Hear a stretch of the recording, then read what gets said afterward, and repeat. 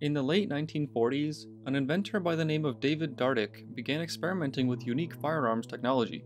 In this instance, a unique cartridge with a triangular shape and a strange magazine-fed revolver to go along with it. Developed in 1949, the ammunition for use was designed as a .38 caliber bullet to be seated in a triangular polycarbonate casing. The pistol itself had come with many different variants. The Model 1100 would hold 10 Trounds, Model 1500 capable of 11 up to 15, and the Model 2000 held 20 Trounds. The system was capable of being adapted into a long barrel full stock variant for longer distance shooting and stability. The chamber of the gun is quite unique, as due to the slightly cylindrical nature of the Tround, the cylinder would allow for the Trounds to be slotted in place from the side due to the cartridge aligning with the curvature of the cylinder. It would rotate and pick up ammunition from the magazine while ejecting spent Trounds out the ejection port.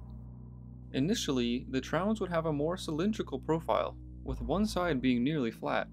Later developments of the Tround during actual production would be more symmetrical and triangular.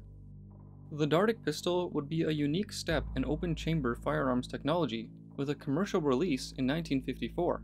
Retailing at nearly $100, nearly $1,200 in 2022, the pistol would ultimately prove commercially unsuccessful and would cause the firearm to fall into obscurity. The ammunition was expensive, and quality controls were lacking in production, ultimately being discontinued in 1962. Other than its renewed modern interest, due to the positively unique function, design, and look, the Dardick pistol most certainly is a special piece of firearms history.